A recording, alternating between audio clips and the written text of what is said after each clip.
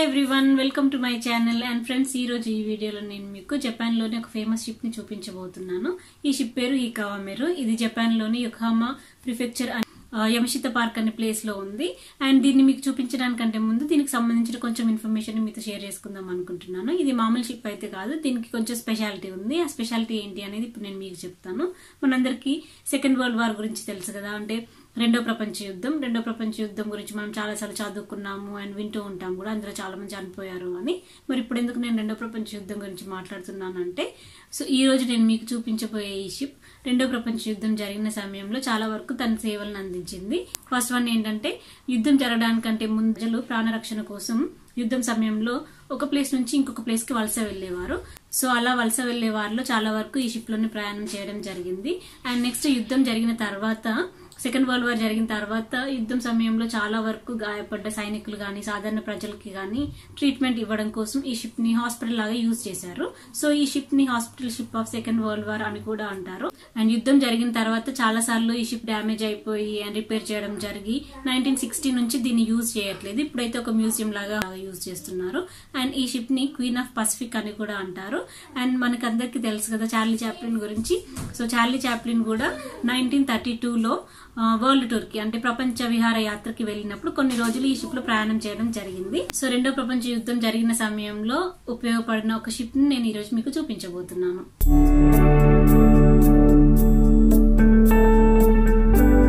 నేను ఇప్పుడు railway station లో ఉన్నాను. మేముండే ప్లేస్ నుంచి 20 మినిట్స్ ట్రైన్ జర్నీ చేసి ఈ షిప్ ఉండే ప్లేస్ కి వెళ్ళాలి. సో ఈ రోజు నేను నా జర్నీ మొత్తం కూడా ఈ వీడియోలో మీకు చూపిస్తాను. సో 20 మినిట్స్ ట్రైన్ జర్నీ చేసిన తర్వాత నేను ఇషికావాచో అనే స్టేషన్లో ట్రైన్ దిగి నడుచుకుంటూ వెళ్తున్నాను. ఇదంతా మీకు ఇప్పుడు కనిపించేది నేను నడుచుకుంటూ వెళ్ళే దారి. రైల్వే స్టేషన్ నుంచి మళ్ళీ ఒక 20 మినిట్స్ నడుచుకుంటూ ఈ షిప్ ఉన్న ప్లేస్ దగ్గరికి వెళ్ళాలి. ఈ ఏరియా పేరు ఇషికావాచో. అండ్ ఈ షిప్ మనకి ఉన్న ప్లేస్ వచ్చేసి యమషిత పార్క్ అనే ఏరియాలో ఉంటుంది.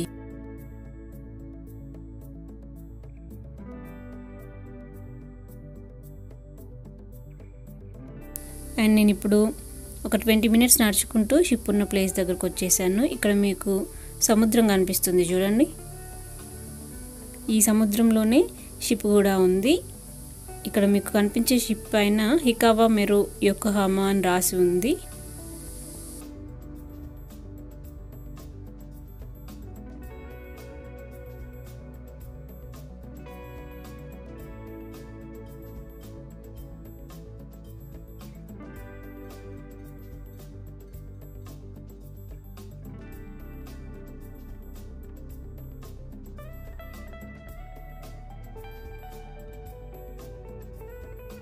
ఈ షిప్ లోపల ఎలా ఉంది అనేది కూడా నేను మీకు చూపిస్తాను.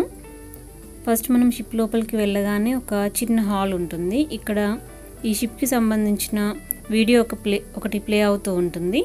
ఈ వీడియోలో మనకి ఈ షిప్కి సంబంధించిన ఇన్ఫర్మేషన్ మొత్తం జపనీస్లోనే డిస్ప్లే అవుతుంది. అంటే ఈ షిప్ ఎప్పుడు తయారు చేశారు, ఎప్పుడు లాంచ్ చేశారు, ఎప్పటి వరకు దీని సర్వీస్ని అందించింది, అంటే ఎప్పటి వరకు ఇది పని చేసింది, అండ్ దీన్ని ఎప్పుడు మ్యూజియంగా మార్చారు, వాటికి సంబంధించిన ఇన్ఫర్మేషన్ మొత్తం మనకి ఒక చిన్న డాక్యుమెంటరీ లాగా ఇక్కడ ఒక వీడియో ప్లే అవుతుంది.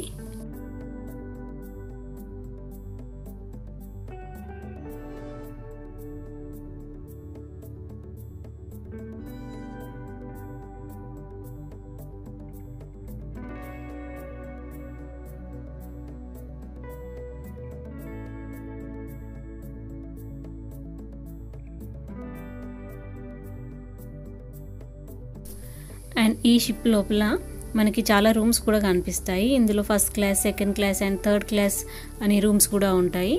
ఈ షిప్ టోటల్ కెపాసిటీ 331 ప్యాసింజర్స్.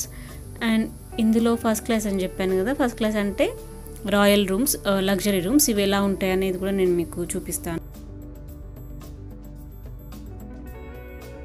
ఈ షిప్ తయారు చేసినప్పుడే దీంతో పాటు ఇంకా 2 షిప్స్ని కూడా లాంచ్ చేశారు. వాటిని ఈ హికావా మారు యొక్క సిస్టర్ బోట్స్ అని అంటారు. కాకపోతే అవి 2 కూడా రెండవ ప్రపంచ యుద్ధం జరిగినప్పుడు పూర్తిగా డ్యామేజ్ అయిపోయాయి. ఒక ఈ షిప్ మాత్రమే మిగిలింది. అండ్ ఆ డ్యామేజ్ అయిపోయిన 2 షిప్స్ నేమ్స్ ఏంటంటే హెయాన్ మెరు అండ్ హియే మెరు. దీని పేరు హికావా మెరు. అండ్ 1941లో ఈ షిప్ని హాస్పిటల్ షిప్గా మార్చడం జరిగింది. యుద్ధంలో గాయపడిన చాలామందికి ట్రీట్మెంట్ని ఇవ్వడం కోసం ఈ షిప్ని యూజ్ చేశారు. అందుకే దీన్ని హాస్పిటల్ షిప్ అని కూడా అంటారు. అండ్ 2వ ప్రపంచ యుద్ధం జరిగిన సమయంలో కేవలం జపాన్కి సంబంధించిన 2 ప్యాసింజర్ నౌకలు మాత్రమే మిగిలాయి. అందులో ఒకటి ఈ హికావా మెరు. చాలా వరకు 2వ ప్రపంచ యుద్ధం గురించి మనకు తెలుసు కదా, చాలా డ్యామేజ్ జరిగింది అండ్ చాలామంది చనిపోయారు అని మనం చిన్నప్పుడు సోషల్ స్టడీస్లో కూడా చదువుకుంటూ ఉంటాము.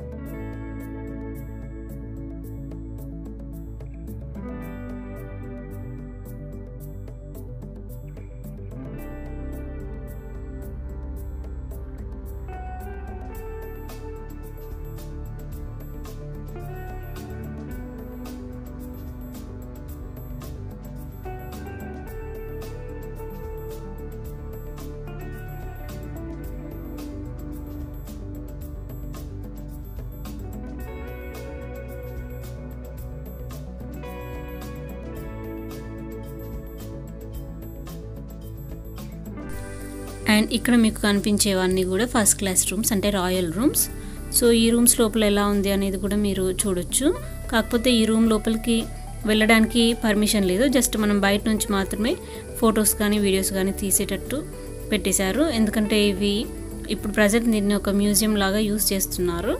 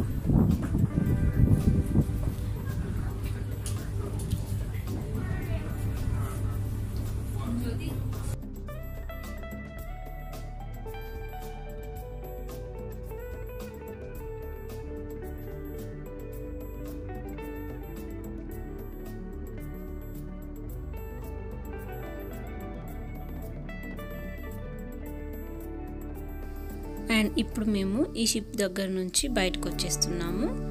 ఇక్కడ మీరు చూడొచ్చు చాలా వెండింగ్ మిషన్స్ ఉన్నాయి. అండ్ ఈ షిప్ ఉన్న ప్లేస్ సరౌండింగ్ ఏరియా అంతా ఎలా ఉంది అనేది కూడా ఒకసారి నేను మీకు చూపిస్తాను. ఈ షిప్కి ఆపోజిట్లో ఒక ఫ్లవర్ గార్డెన్ ఉంది. ఇందులో చాలా కలర్ఫుల్ ఫ్లవర్స్ ఉంటాయి. కాకపోతే నేను ఈ ఫ్లవర్ గార్డెన్ లోపలికి వెళ్ళి వీడియో తీయలేకపోయాను. అండ్ ఈ సరౌండింగ్స్ అంతా కూడా ఎలా ఉన్నాయి అనేది నేను మీకు చూపిస్తూ వెళ్తాను. సో ఇప్పుడు నేను మళ్ళీ రైల్వే స్టేషన్కి వెళ్తున్నాను. ఇది అంతా కూడా మీకు ఇప్పుడు కనిపించేది నేను రైల్వే స్టేషన్కి వెళ్ళే దారి.